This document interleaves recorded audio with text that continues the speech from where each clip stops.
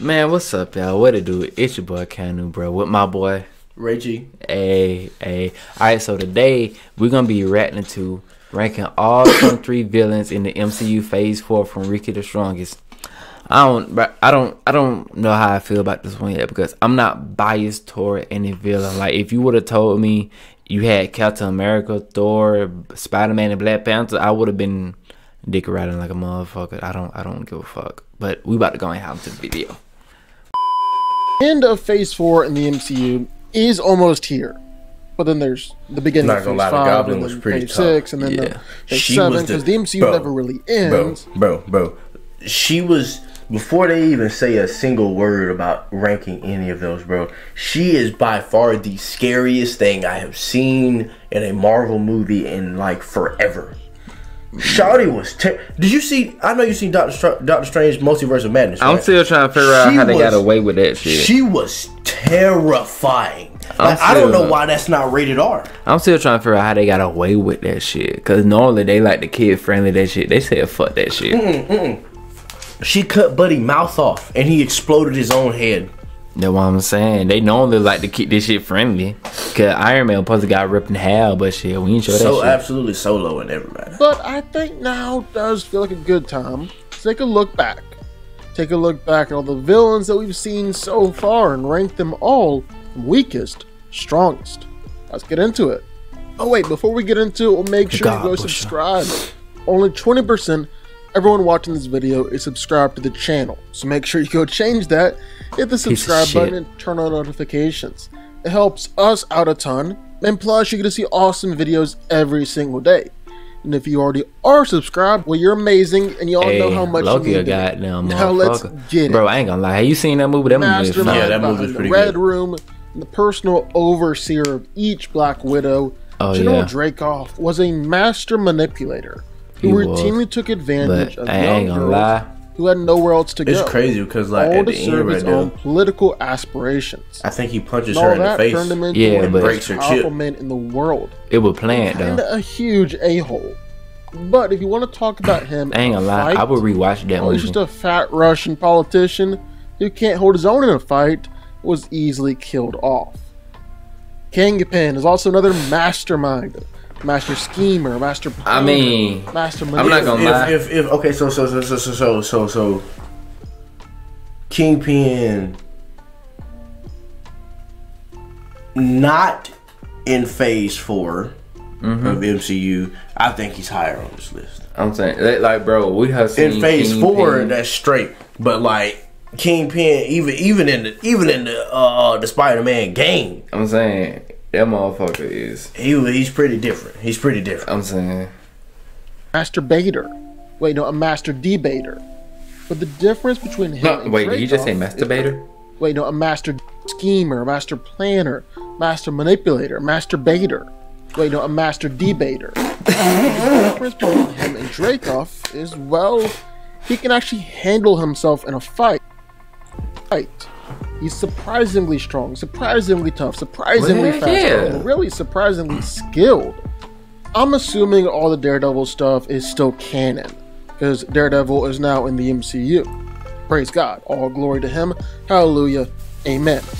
But even outside of that, well, he took everything that Hawkeye could throw at him. Pretty impressive. Real talk. Did anyone actually finish watching Ms. Marvel? Wait, no.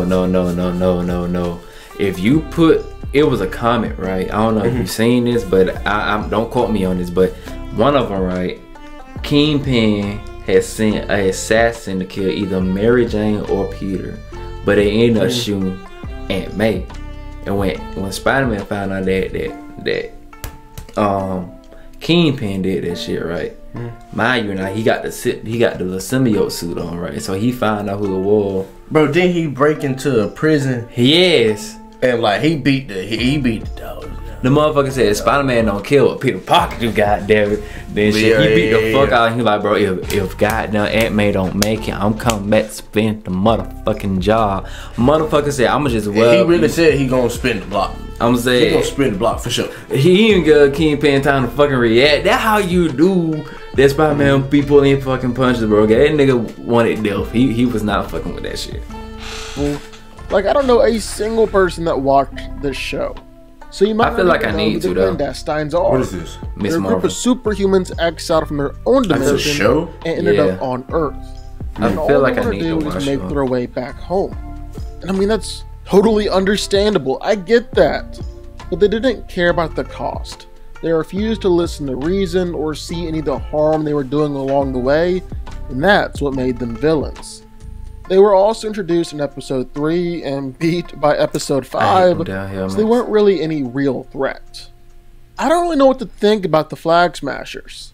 I mean, I get they were supposed to be sympathetic villains, we were supposed to feel for Carly and all that, but also, they were definitely terrorists. Like, can we call them that? Sam, can we just call them that? Hey, Sam. calling them terrorists. No? Okay, cool. Well, they definitely act like terrorists. But regardless of all that, they were also all super soldiers.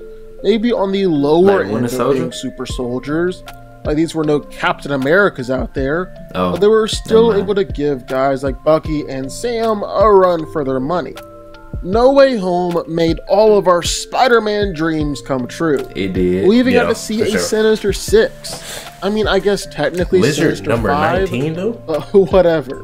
I get this And the version, weakest but of the that lizard. bunch had to be Lizard. We It never was. saw him get captured. We never I mean, saw any Spider-Man really struggle with him. He couldn't even take down MJ and Ned in his magic fingers. Easily the weakest of the bunch. I have absolutely no idea what to do with Damn. Titania. Because on one hand, she can No way they just put Titania Yeah. over the lizard though. I'm not gonna lie. She. I watched a little bit of it. I watched a little bit of this show. What show is this? This is Is this She-Hulk? She-Hulk. Yeah. I watched a little bit of this. That- Shouty right there a joke. Shouty ain't doing. I feel like the Shouty whole is not show one is a on one. joke. I I feel like the whole show is a joke. I think Marvel is at this phase. It's a teenage phase. don't know. I feel like sometimes they're just kind of like shoving in a little too many fillers, you know, like in between the big movies, Yeah. in between the big events. Really, they just giving us too many Really, fillers. what they doing? They trying to line the characters up without putting everybody in the movie. They trying to give us a good bit amount at a time, so that way when the movie Yeah, comes, if they give us a good movie, then you go find out about the character. Yeah. then all the foreshadowing makes sense. That real. Came out when Yeah. the Age of Ultron came out. Didn't nobody like it, but it did so much foreshadowing that people had to go back and like I don't care what it. nobody say though.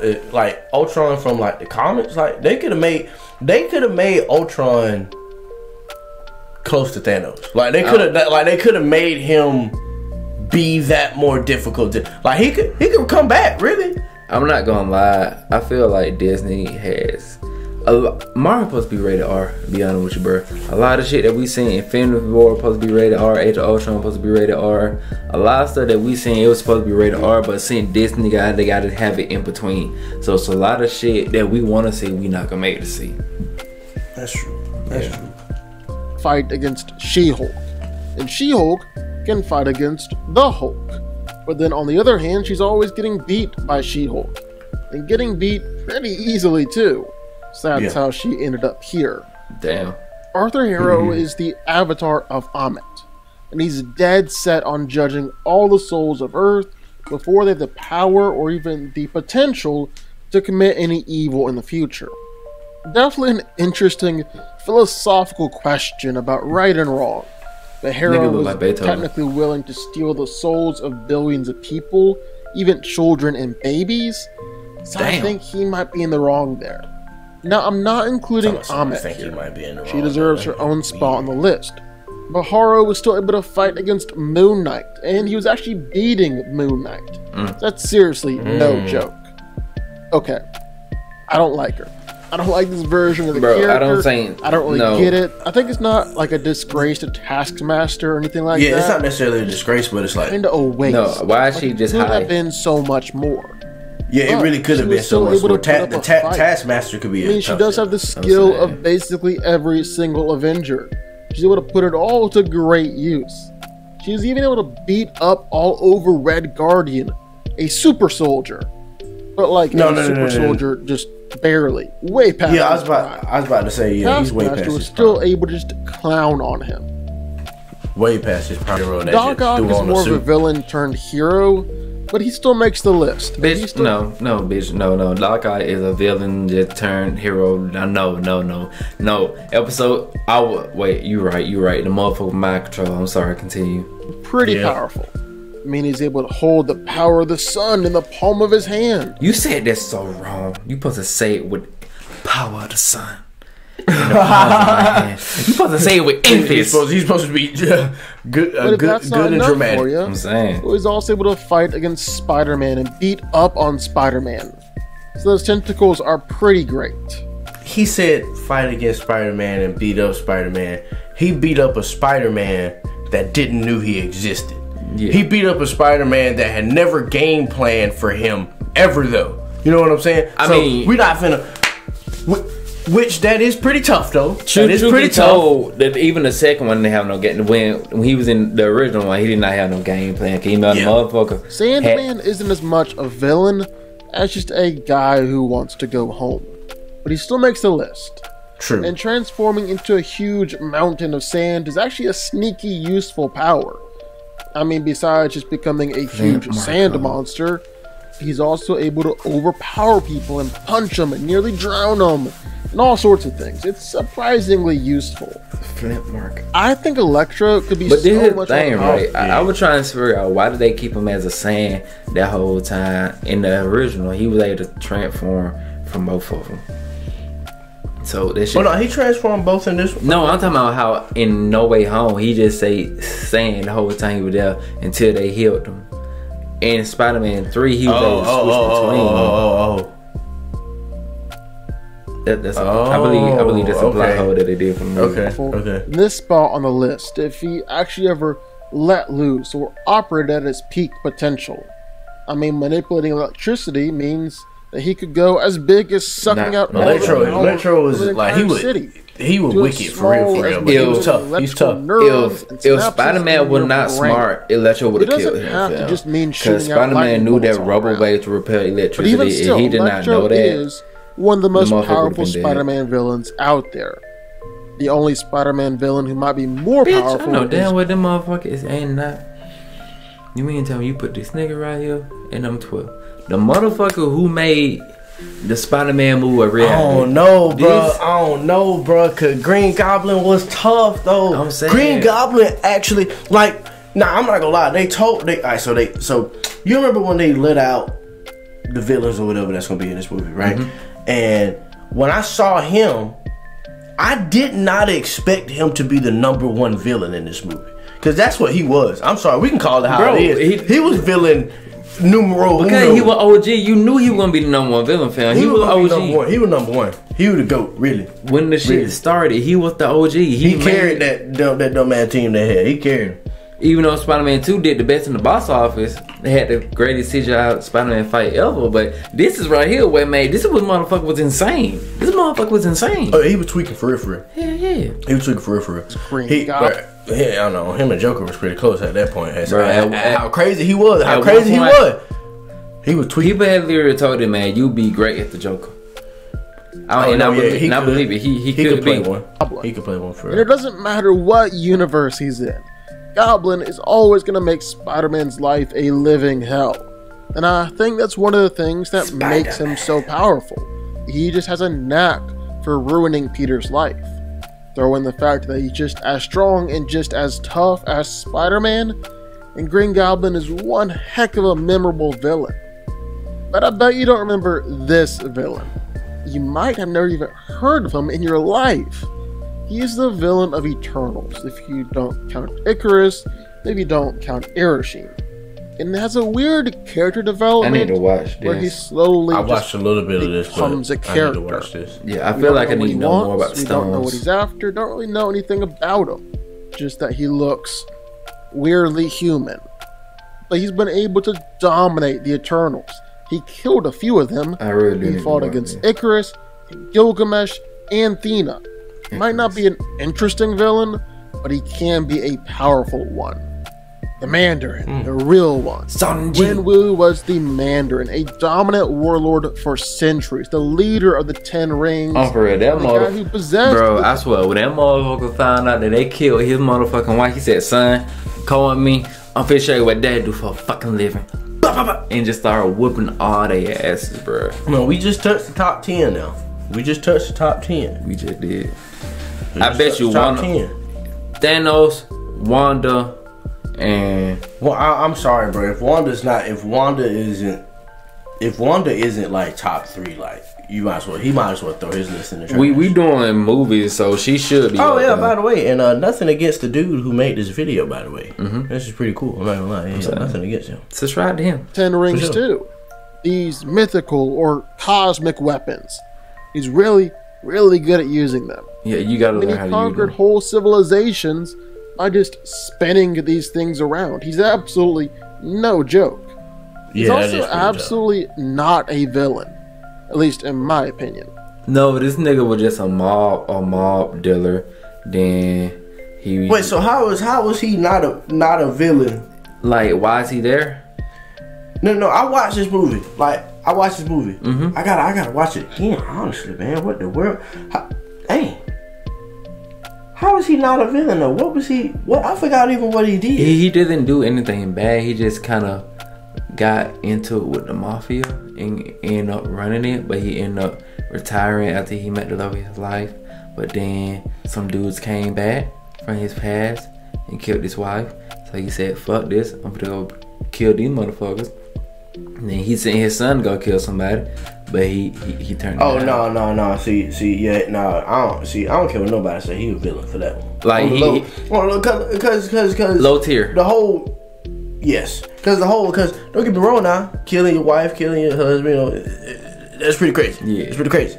Alright, but revenge is not like revenge. Don't ever go in a good way. No, because you want me to tell you how I know revenge don't end in a good way? Look who he fighting. Cause like no, he fighting his son. Cause he been mind controlled right now. Think you remember? Mind controlled by who? You remember, bro? It did place where his mama is from, right? Where his wife from. It this thing they guarding it because if they open it, all these nasty little demons and shit gonna come out. But they're mind controlling him. I remember that. And, you know he think his wife is in there because somebody sounds just like his wife in there. Oh, he thinks he's going in there to get his wife. Oh, that's right. And he think everybody just trying to stop him, but he's so entwined. You know what? Now that I think about it, I wasn't hating on him too much. Now, like I said, I'm not with the revenge thing. I'm not with that. But, like you said, low tier. Yeah. Low tier. Very powerful though, still considering the fact that dad in the world or anything, but you gotta have some sympathy towards him. He's not a villain. He's just a grieving man. If this was a list ranking villain theme songs, Agatha would obviously be at the top. But it's not. It's a power ranking list, and so here she is. She was able to take advantage of Wanda's grief and vulnerability and her accidental spell casting to wreak some havoc in Westview of her own and try and steal the powers of the Scarlet Witch. But while she was able to get the drop on Wanda and all that, when Scarlet Witch actually figured out what was going on, well, she was able to dominate the fight. No questions. Now here's the real villain in Shang-Chi. The Dweller in Darkness. A giant magical that's what I was talking about. That right there. Dragon who can devour your whole soul and a threat to really the whole world. Just a terrifying global menace. Of course, it was taken out by a guy with 10 rings, so maybe it was all just a lot of talk. There have been a lot of evil Supermen going around, and now the MCU has one. Icarus.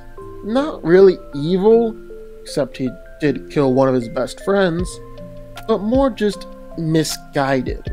Way more focused on serving Erishine and fulfilling the mission, rather than protecting the Earth.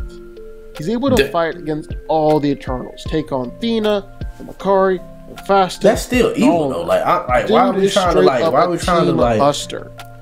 to make that seem like that's like a light thing? Oh yeah, I'm just focused on my mission. If my mission means a dude got a gun pointed to your head, and I gotta be like, I'm gonna let y'all talk that out. Even though I got superpowers, bro. No. He knows it. No. Ammit is the Egyptian god known for judging and punishing people before they even had the chance to commit the evil act to begin with. She was imprisoned by Khonshu, the god, but was finally set free. And she's a super powerful god, able to match straight up against Khonshu, no problem. And she was really only beaten by essentially taking away her godhood, trapping her in Ethan Hawke's body. You know who would have loved to run into Ammit though? That was a good villain, bro. Gore, the god of butchers. Yeah, he's tough. A guy known for killing any god that comes his way. Was even able to beat up on Thor. And sure, Gore did a lot of his worst stuff off screen. We never actually got to see him kill that many gods. But whenever we did see him, he killed that one like it was terrifying in seconds. And pure evil. He technically succeeded with his goal too.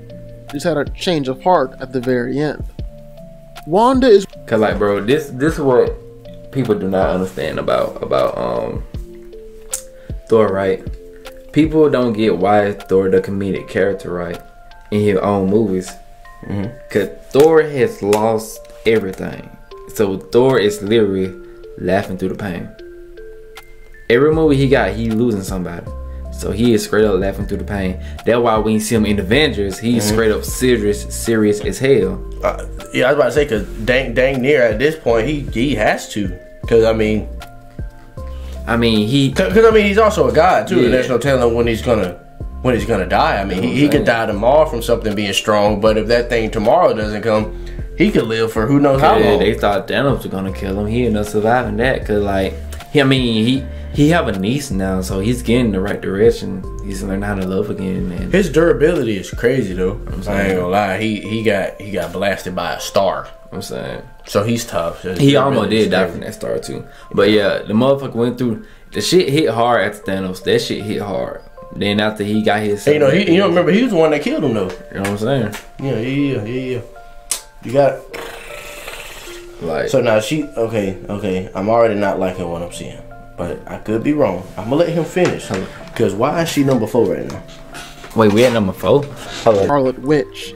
She'll kill anyone who gets in her way. Scarlet Witch is the sweet girl in that door that if you piss off, you're in a world of trouble. Literally a world of trouble. Literally an entire world. No problem destroying heroes, and even altering reality on a whim. She'll do anything and everything to be reunited with her children. And some of it gets dark. Yeah. We haven't seen much from Kang or He Who Remains, but it feels like he was one of the things holding the multiverse in the true timeline together. So that's some pretty crazy power already. Bitch. And he's being set up to be the key villain for Avengers 5 and 6, and we're gonna see plenty of variants as villains too. Loki. Yeah, I'd say this guy's packing some real power. Celestials literally helped to create the universe. They're able to destroy planets simply by being born, and Ereshkigal is the prime one. He's the leader. He's the one credited with creating the first Why he look like that down robot from that old Disney Channel movie? I'm saying.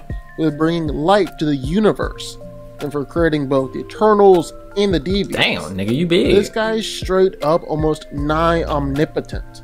Easily one of the biggest threats facing Earth, really the whole universe. But this guy, he's a threat to the whole multiverse. Did the nigga just add the what if? To what? This is from a what if. This is from a... What? I didn't know we were adding. I did not know we were using the what if. Because we're adding what ifs and stuff. Then, you know... This is a whole other ball game. He was able to completely destroy all life in multiple universes, wipe out planets and whole galaxies. He's able to take the Infinity Stones and use them in a way that Thanos can never even dream of. Ultron is easily the most powerful villain we've seen, not just in Phase 4, but the whole MCU. Easily. Well, how do you feel about that? Okay, that was okay. So what? Okay, so that's from a what if. That's not in the movies. Now, don't get me wrong. Now, let's back to what I was talking about earlier though. Like, I really feel like they could have expanded on Ultron and what he could have did. Yeah. But you talking about Infinity Ultron? That's a whole different ballgame. See, so do you mean to tell me the more powerful one was from the animated series or the what if? Yeah. I did not know. Yeah. I really did not know we were counting them. I really didn't. Yeah, like what else were we counting? What else was I missing there? I was You know what saying, I'm saying? I didn't fucking know, but Like, what else was I missing there? But hey, apparently he knows something I don't. I was But saying, it Dan Coe. yeah, Danko. Dan Coe. Yeah. But if y'all like this video, y'all don't forget to like, comment, share, subscribe, comment down below what y'all want to see, and we out, boy.